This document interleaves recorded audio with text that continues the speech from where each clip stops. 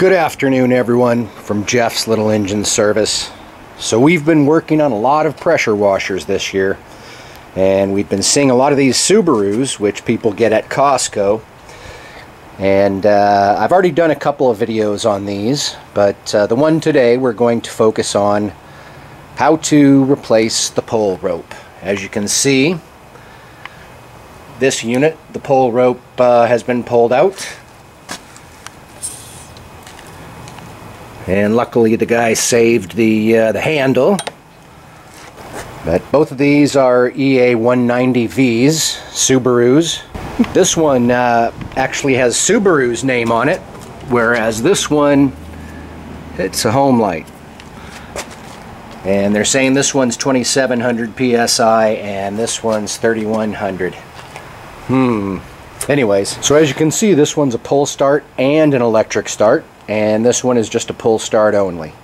Alright, so let's do this. Looks like we need a Phillips to get this cover off.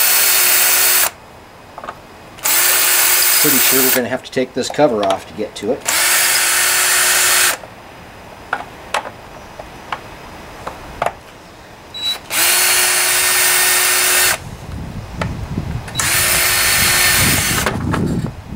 Well, that's easy.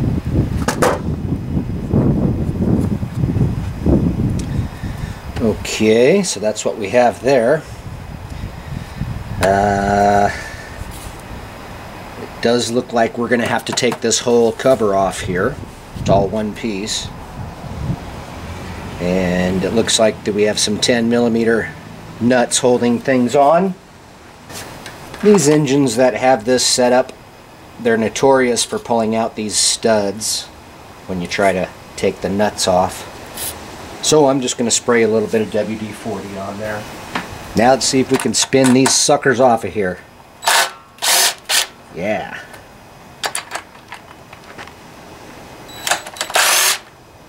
So there's just 3.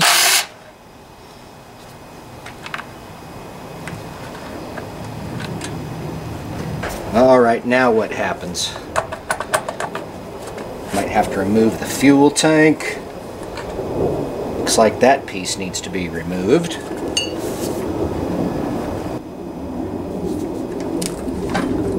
And you can see this one bolt in the back that holds the gas tank on. You need to take it off.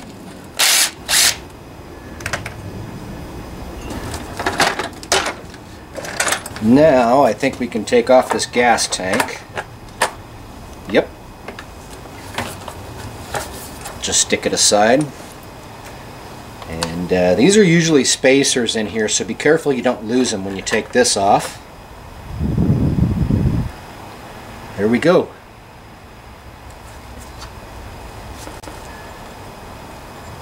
See, this is the stud you don't want to have loosen up on you, because then you need to re-gap the coil. Matter of fact, I'm just going to crank it down a little bit. Oh, good, it's still tight.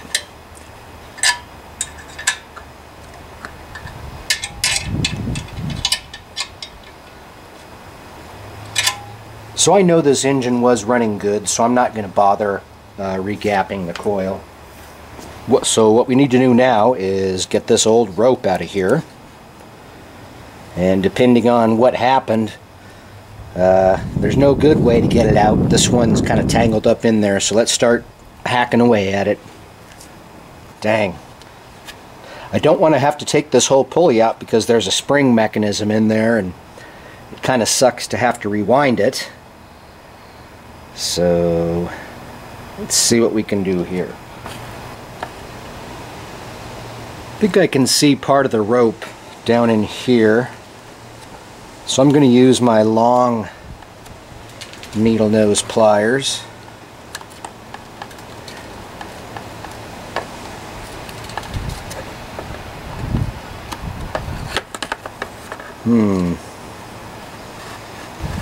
Got some of the rope to come out a little bit. Hopefully that's it.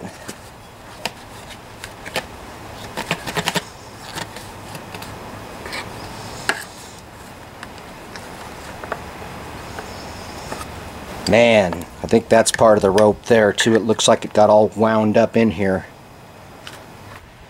I just can't get this rope out of here.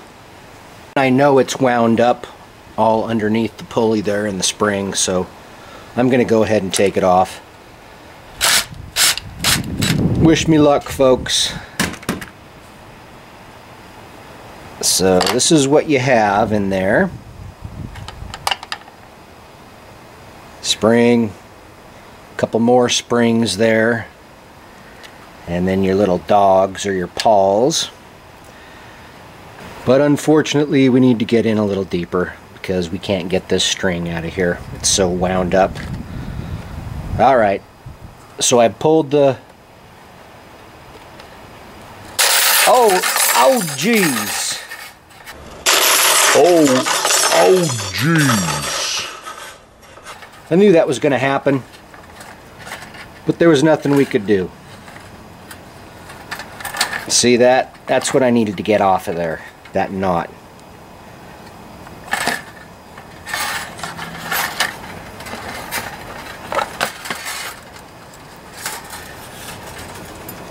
Now we can finish taking this rope off. That spring is sprung, boys.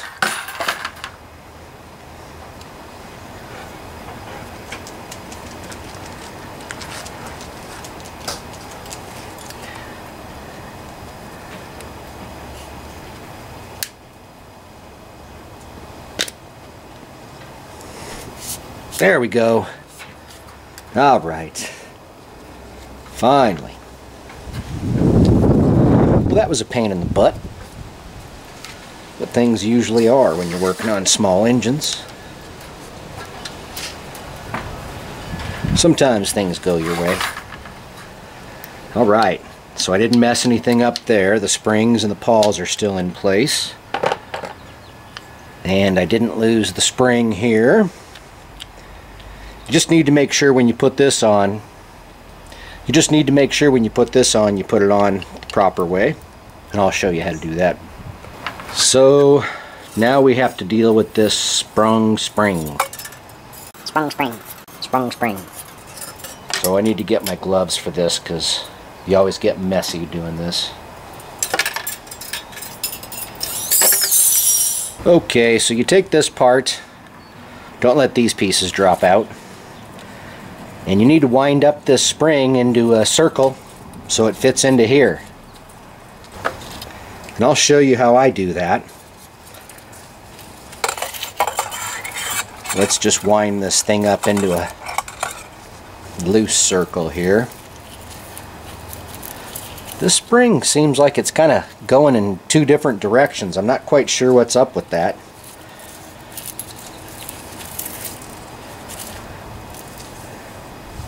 Something could be wacky.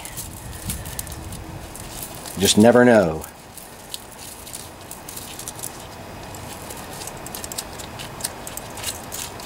Okay, so you can see. Alright, so I can see what I need to do here. Straighten that piece out a little bit. And you basically need to insert that piece right there. And it's okay to let the spring go at this point. And now you just start winding the spring into this little circular cavity. Takes a minute or two, but you can get it. Just be patient. And I'm just going around and pushing it in place.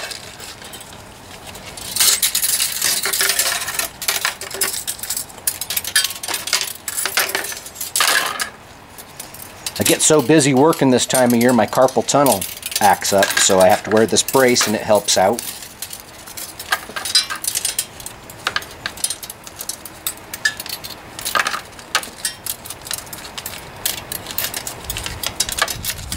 Almost there.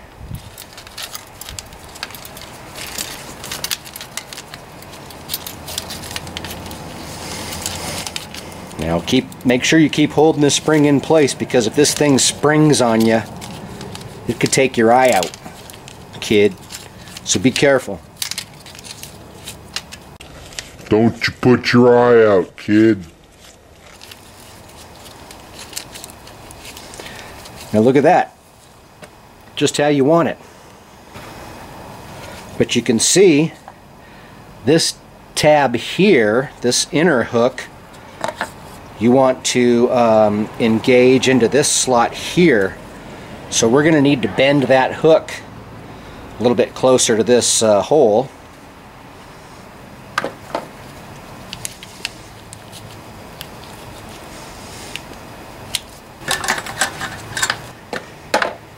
You can use a pair of needle nose pliers to do that.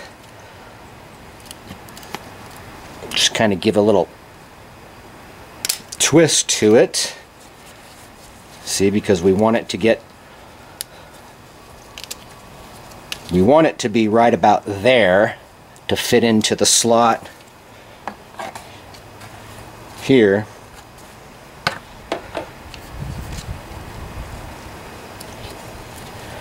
So I think I'll give it another little twist there. There we go. Now you don't want to get it too bent out of shape.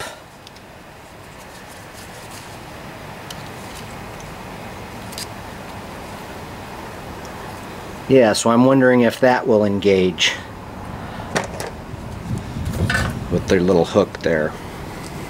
So it looks like right about like this. Yeah, you know when you got it right because you'll have rewind again. See that? Cool, I got it right on the slot. So this piece, these hooks here just go right here on each side of the pawl, so like this. Alright, so I've tightened this down just enough to make sure that I have it in the right position. So I know everything's in the right position because when I move this like that, you see these pawls come out. So let's tighten that down. Now this is just a plastic component, so you can very easily strip it out. So just tighten it till it's snug. Looks like my drill got it pretty tight. Alright, so we're ready to wind this now and install the rope. Okay, so to wind this thing, we're just going to want to take a set point. Let's take this little slot right here, and we're going to want to wind it counterclockwise, probably 6 times, maybe 7 times, and then we're going to have to hold it in place with the screwdriver. So let's see, we got 1, 2, 3,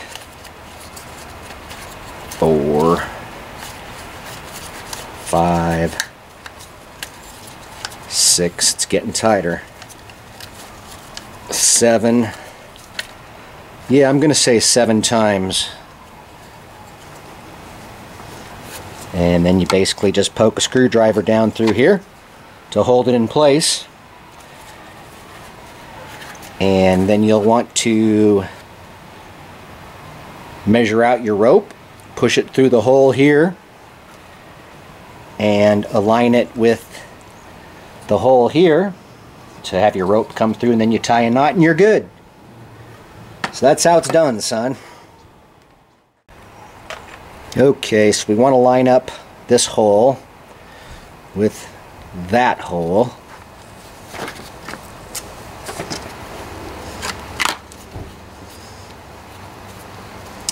So right about like that.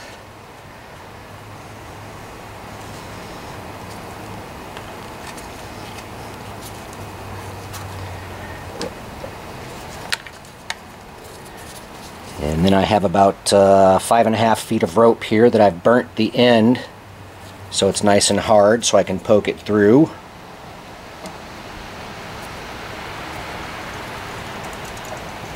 And you just have to aim it right. There we go. Success.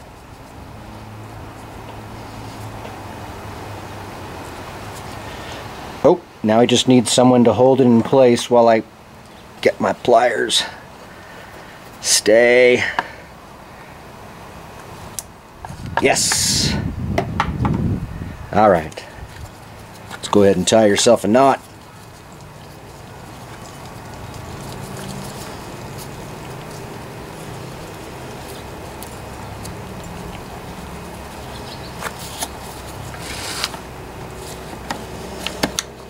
Tuck it into place there. Hold the pulley, pull out your screwdriver, hold your rope, and let it go in.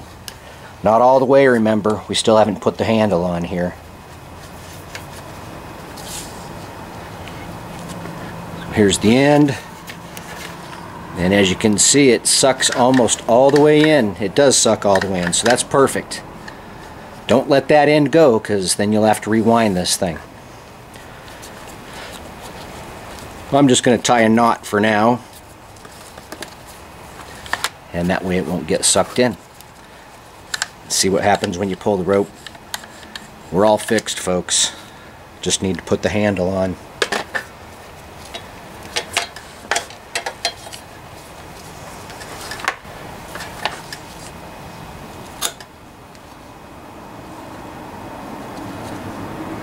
Looks like maybe that's a plug you have to pull out.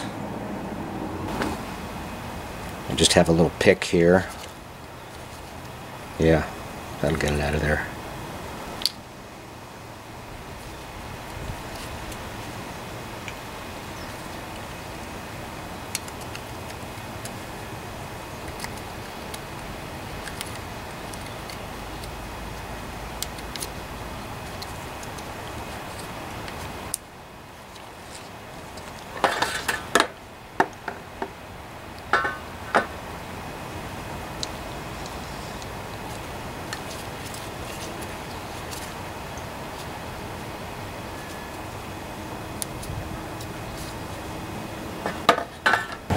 So if I can't get the rope to fit through the handle, what I'll do is I'll just heat it up a little bit, and then I'll make it kind of skinnier on the end.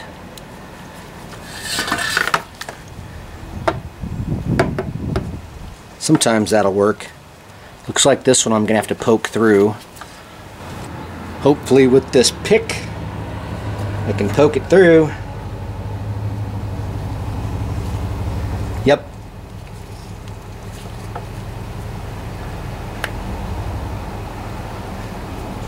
Alright, so tie yourself another good knot.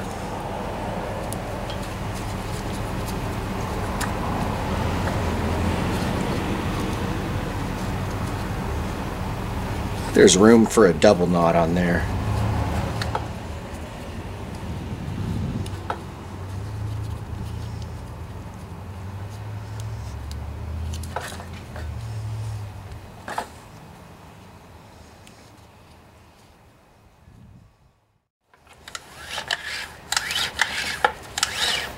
That might be a little too much rope. You can probably cut off about a foot of that.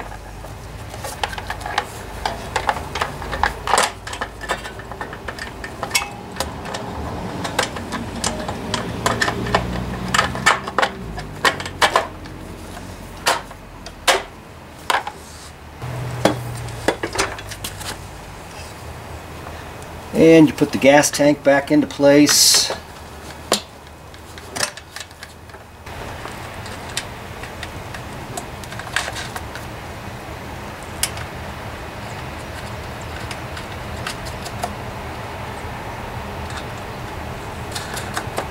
So you can see the rope's a little bit saggy here. That's fine, because I'm going to take another, probably another foot out of this rope.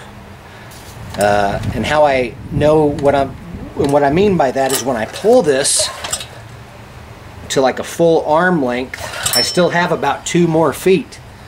So I have plenty of rope to take a little more out.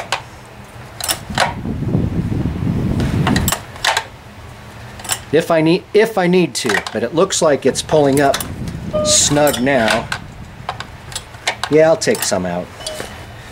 Yeah, so I'm going to take out about a foot of this rope, or not quite a foot, about 6 or 8 inches.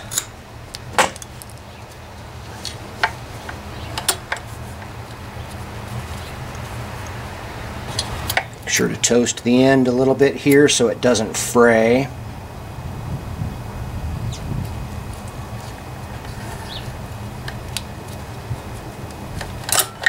All right. Yeah, much better. Oh, let's tighten these down. Not too tight. Don't want these studs coming out.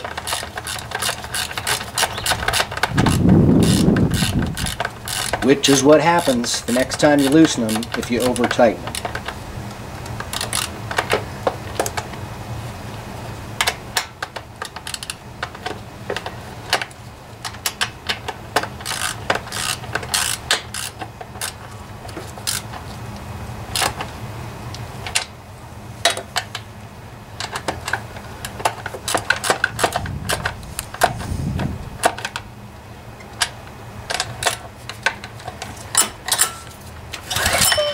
Right, we're good. So it looks like about 5 feet of rope would be ideal.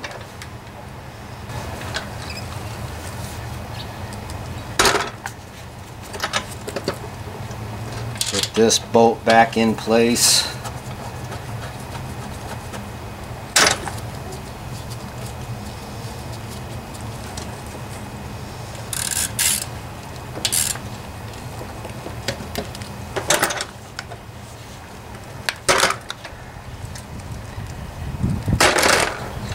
Well, guess what I forgot, folks? This bracket here. So I'm going to have to untie this knot and run this rope through this bracket. I forgot to put that sucker on there.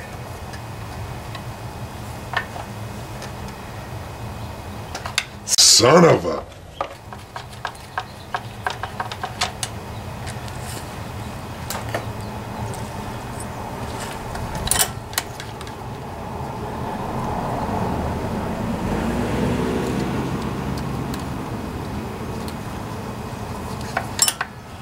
Alright, untie these damn knots.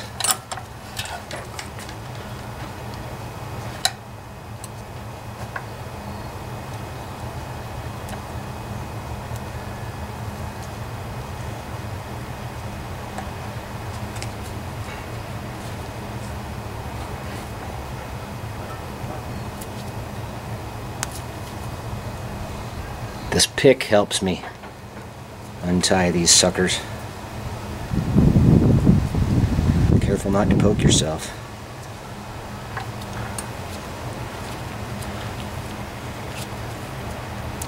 Okay, don't do what Jeff does. That's the moral of this story.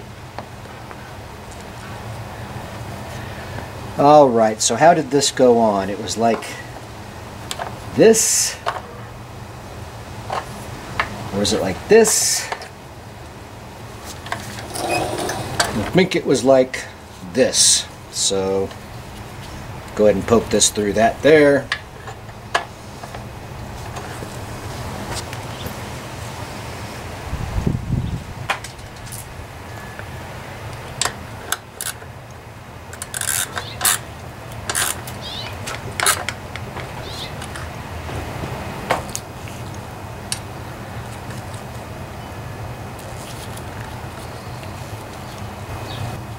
Tie your knot, call it good.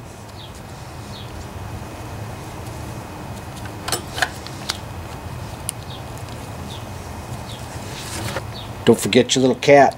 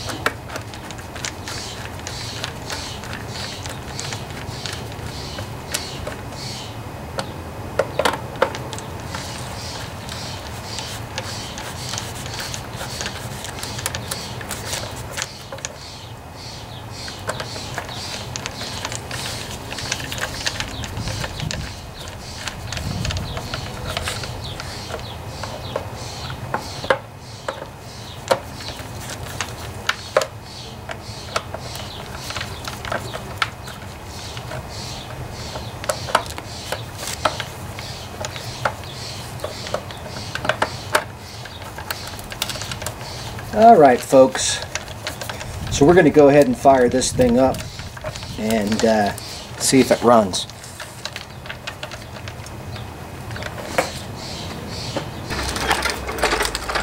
Let's test this baby out.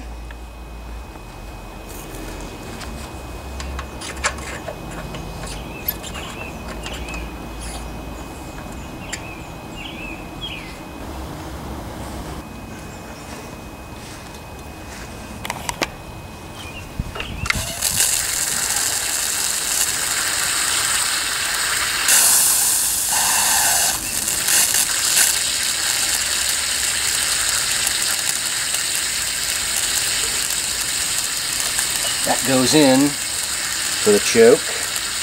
Make sure this switch is on.